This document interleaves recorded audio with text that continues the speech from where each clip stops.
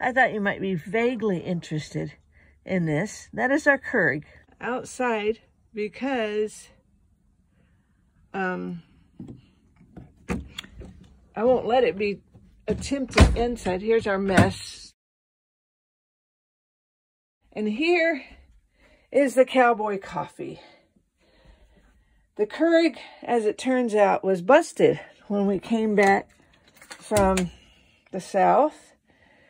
And so I am in the process, because until we get the other pot set up, we are having to resort to what I call Cowboy Coffee, introduced to me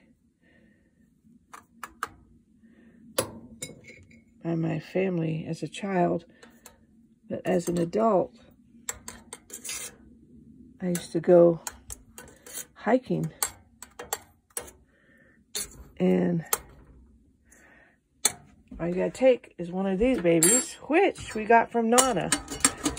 Now, it was one of the items we did not ask, because we were told it was going to another place, so we absconded with it. Here we are, Cowboy Coffee, getting ready. The old ways still work when you need them to. All right, that's what we call percolating. And unlike my husband, I went to the internet to find out how long you're supposed to let it percolate for. And according to the internet, 7 to 10 minutes, depending on how strong you want it. So I've put it on for 8 minutes, and I will not bore you for 8 minutes. But we got the percolator perking. Let's see here. Isn't that a wonderful old system?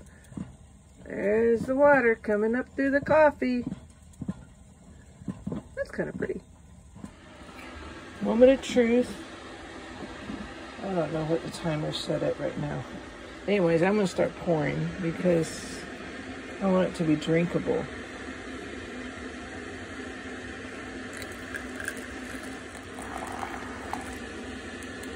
Looks about like the right color.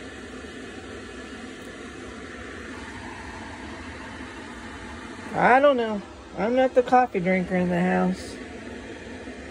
I hope it's not like mud.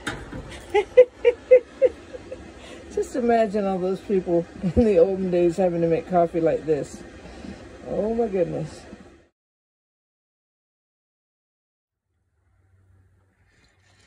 Moment of truth.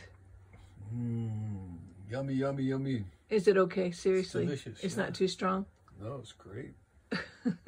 There we are. Cowboy Coffee, people.